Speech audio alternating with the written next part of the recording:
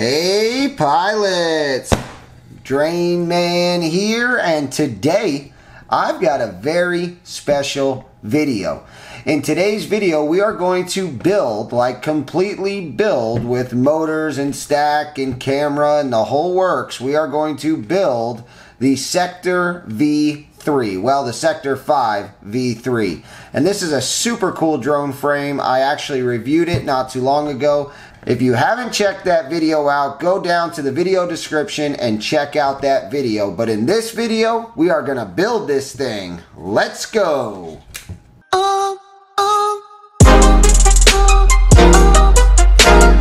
Alright, first thing we need to do is we need to go ahead and pull this top plate off so we can get inside. Alright, so we are now under the hood.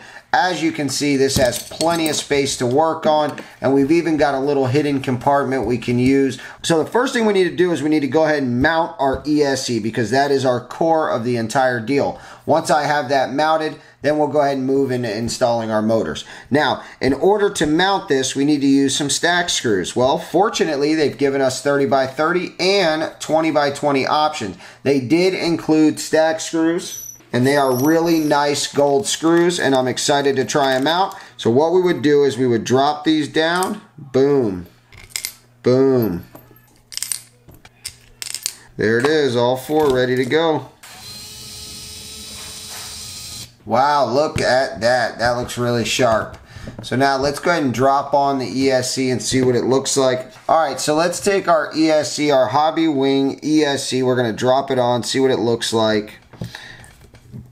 Oh yeah, as you can see, I've got the perfect amount of space right there. Everything looks beautiful and tight. There is one big glaring issue. This is not the XT60 I'm going to use. This is just the one that was on there. We will put a new one, but as you can see, I've got a big old DJI air unit that's going to go here. So all this space is taken, and that's not going to give me much space for this. But that's okay, because we've got all this space up here. Our camera's probably going to be somewhere over here, so we should not have a problem taking this, spinning it around, and mounting it in this fashion.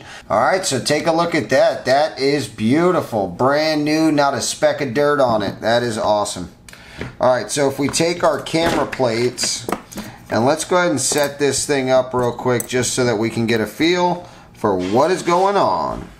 Alright, so that is going to mount just like that. Alright, so now if you want to go with one screw mounting only, you can have literally any angle you want.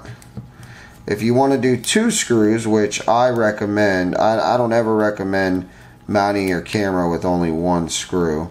If you do two screws, you can have as low as that to as high as, wow. That looks probably about perfect, believe it or not. So I'm going to lock it down based on that. And if we need to change it, we can later. It's not like it's stuck like that forever. Alright, so here it is. This is the little TPU adapter. I'm kind of excited to try it out. I've never had one. Oh! Oh! That made me a little nervous. Oh! Oh, wow. That's pretty sharp. Alright, so diving this in here, let's see what we got. I might run under with this wire, so that's another reason why we're doing this now. You don't want to ever mount this after and find out that you wanted your wire to be under. But, I don't know, maybe you don't want it under, because if you need to pull this out after, then you got to pull everything out. So, it's a tough decision to make. Now, this here is for the Crossfire people, because you can put an Immortal T here, or if you're FR Sky, you can use these. I do not use neither. So, although I put it on just for the frame review, I am not going to use it now. So if you are doing the DJI Air unit and you are using this TPU that comes with it, it does have an orientation, and if you have it correct, not only does it work better, it even looks better. Alright, so let's go ahead and get our XT60 wired up and ready to go. If you plan to use this little carriage here, I want you to note that you can't go above 14 gauge wire. I do believe that 14 gauge is going to be plenty with a 6S quad with 1750 motors. I think it's going to be fine. And then I'm going to desolder these. I'm going to solder those on and get that wired up and put onto here. Now before we get too far with our XT60 lead, we should probably make sure that we've got our wiring figured out for our harness, because we've got to power and wire our ESC to our flight controller. So we need to have this connector figured out. The Hobbywing ESC is not native to the Foxeer F722. Will they work together? Yes, and they will work together great. You can't just plug and play with it. You've actually got to set it up a little bit. So this flight controller does come with a ginormous pack of options. I mean, you've got plugs and wires for days. Now I do want to take a quick second to look at this, which is truly impressive. Alright, this is a beautiful board. If you want to take a look and talk about layout versus design versus compatibility, I mean, this is the way to go. So as you can see, we've got not connected, so I won't connect that. Then we've got to go ground to ground, bat to bat, and then we've got current right there, and then we need to get all 4 motors wired up. So that's what I'm going to do. Let's go ahead and get it done. Alright, so there we go. Our grommets are installed. We've got some dampening now. This is really nice. If you look here, you can see the grommets are actually bigger on the bottom, which allows space for our connectors to have a place to be while this is still being soft mounted. Alright, here's our frame starting to come together. Alright, it's just got the air unit in it, that's all. And this is just a 3D printed vise. I went ahead and did the Lakers colors just for fun.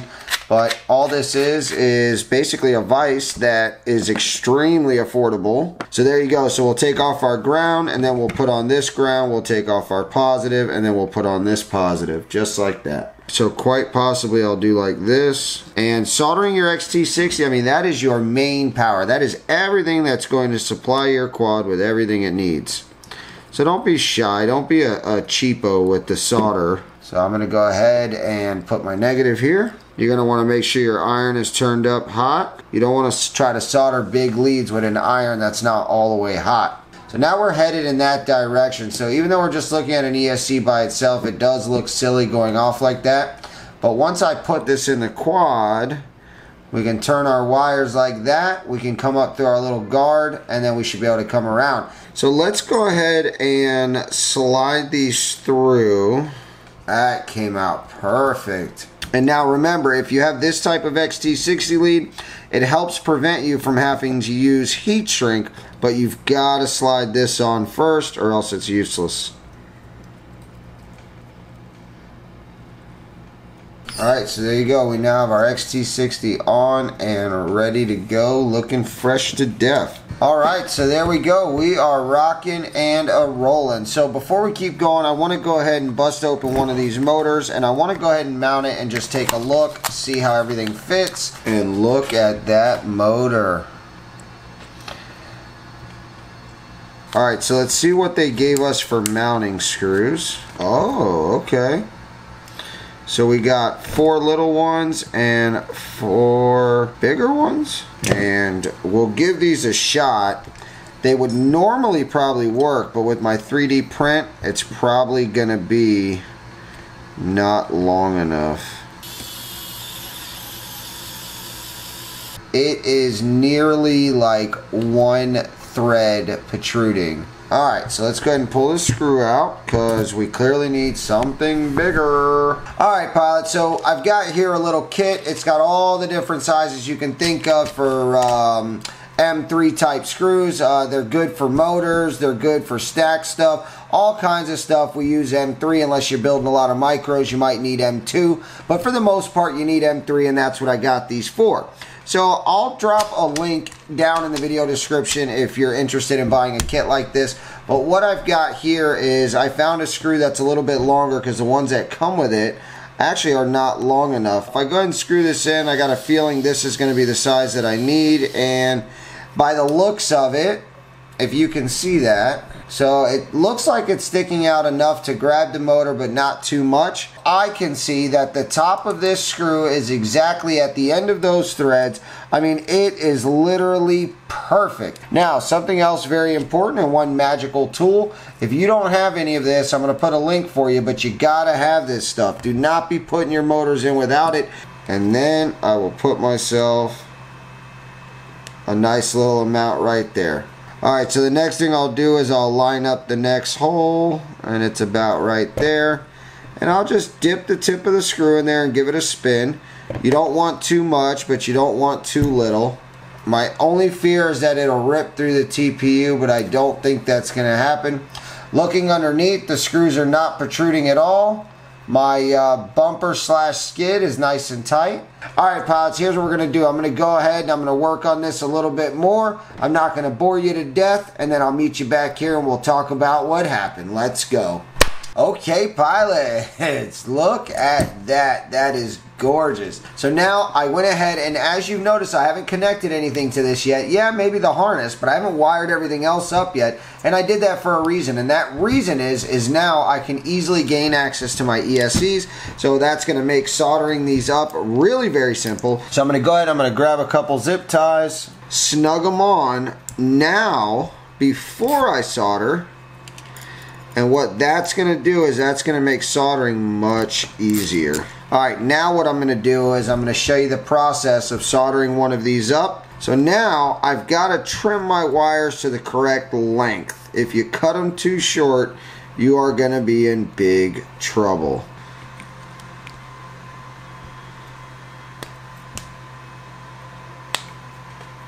Alright, if you have extra wire and it's of decent length, make sure you save that. Now another little trick, if you've got yourself one of these doohickeys right here, I'm a Milwaukee guy, Team Red baby.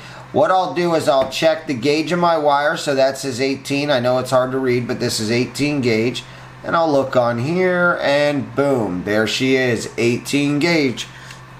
Now, guess what? That'll make stripping these wires super simple.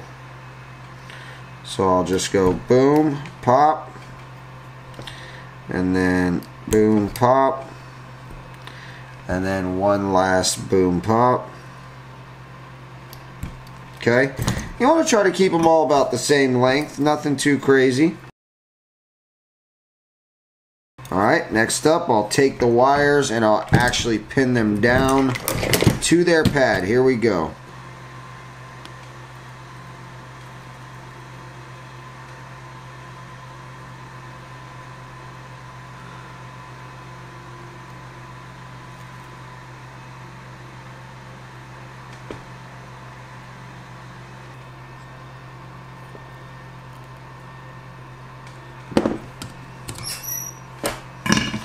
Alright, so there we are. I've got the first motor on, soldered up, and looking good. I've got a little bit of extra wire, but not too much. The next thing I need to do is I need to hit the other 3 motors. I'm going to go ahead and do that now, and then I'll meet you back here. Alright, pilots, we are back. I've got all 4 motors on. They are soldered up and looking good. Look at that. If you are a DJI pilot, you open up the little baggie that it came with. You reach in. You pull out the plug that has the DJI connector. Okay. Watch this. Then you go ahead and you flip over. You look at the back. You pop this in. Okay. I hope you're watching this because I'm about to blow your freaking brain. Then you flop this over. You find the DJI connector. What? There she is right there, DJI. You plug that in. Make sure it's nice and snug. And you are now done. And the idea of the way they set this up is you've got your arrow in the front, your DJI wires in the back. Look at that. And I'm going to slide that down, and oh my God, look at that. So I am literally done wiring. I can put the top plate on this and go fly, okay? That is how amazing this is. But I'm not done. I've got a couple other things I want to do. Nothing too crazy, but it does involve a little bit of flashy. So what I'm going to do is I'm going to use this LED pack, and I want to put these LEDs on.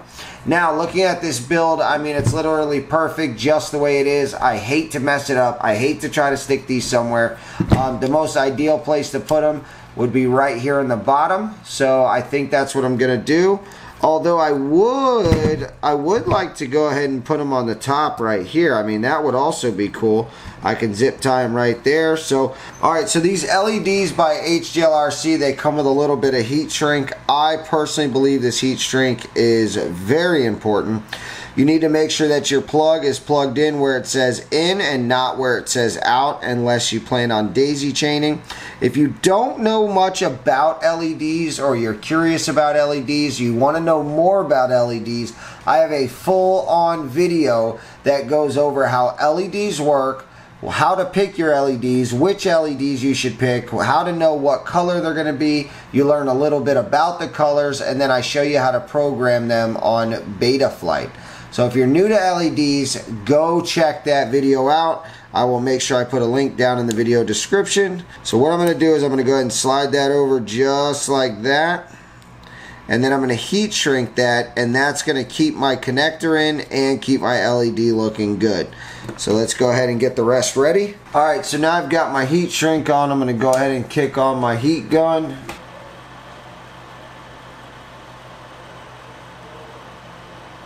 I did find this stuff right here. I normally use this, but I found this. It's actually clear. It is Gorilla Glue brand, and this stuff is viciously strong. So lately, that's what I've been using on all my builds. Anytime I need some double-sided sticky, oh baby.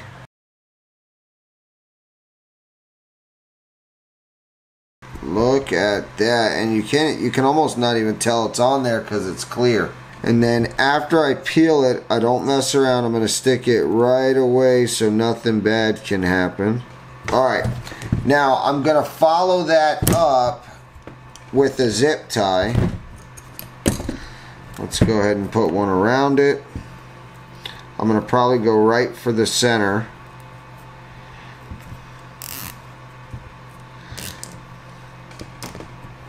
And then I'll cut this extra off. One down, a couple to go.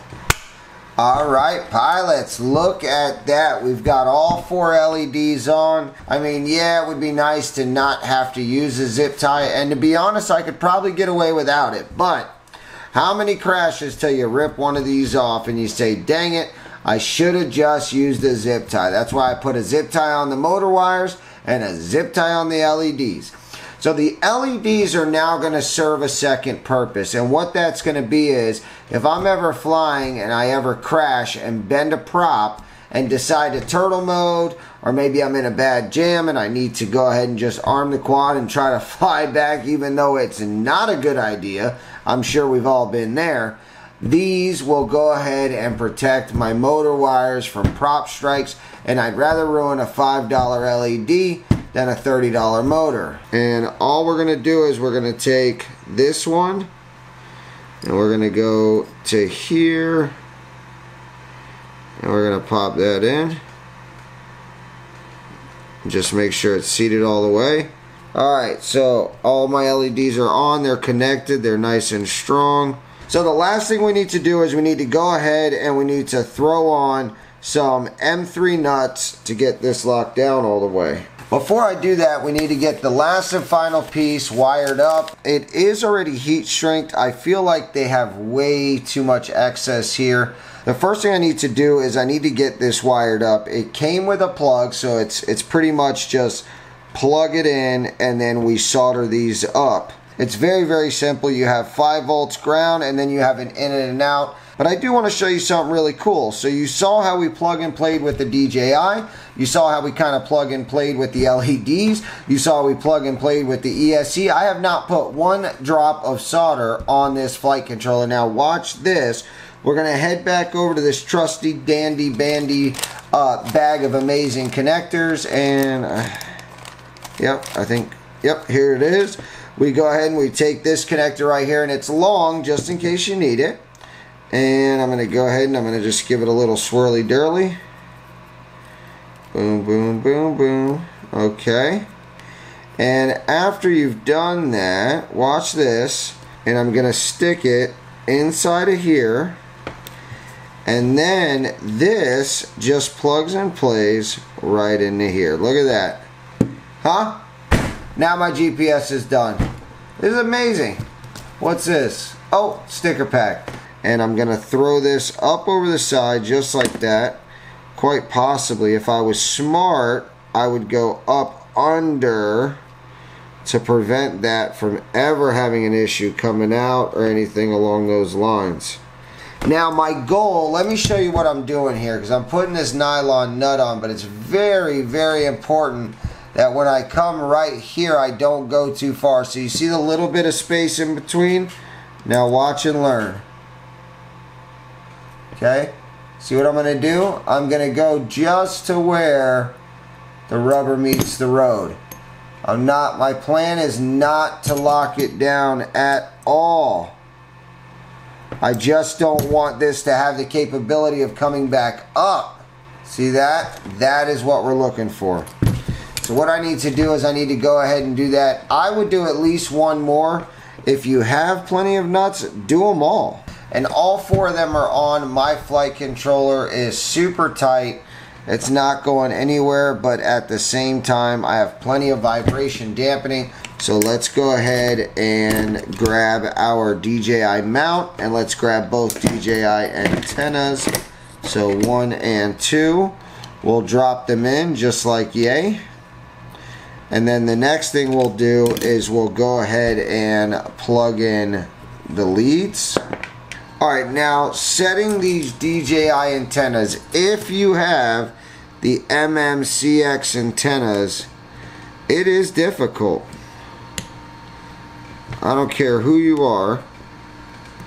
I've never installed one that was easy. We got it on, it's snug, it's tight, our connections are made, and the black on red just looks really good.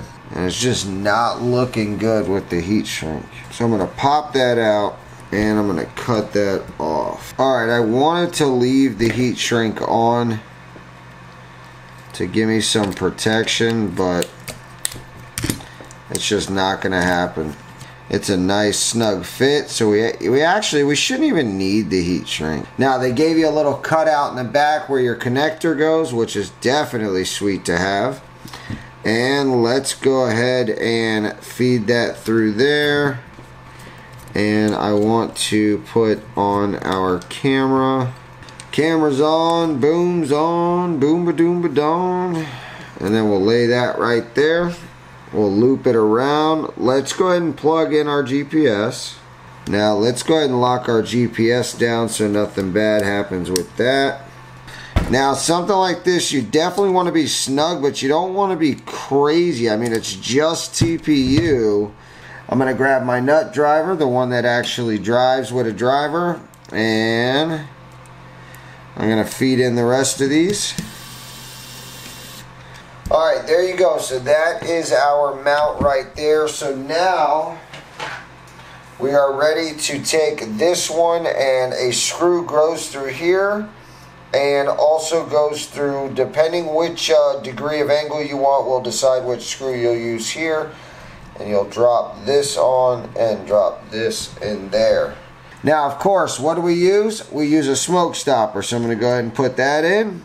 Boom. And then next I'm going to use a battery. But before I do, I want to kill the lights so you can see, hopefully, how awesome. Who's ready? Let's go.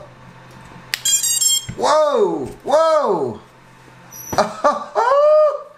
It changes colors. Oh my god, look how bright that is. Oh man, this is wicked. Holy moly, if that don't give you an idea of how bright that is. Oh my god.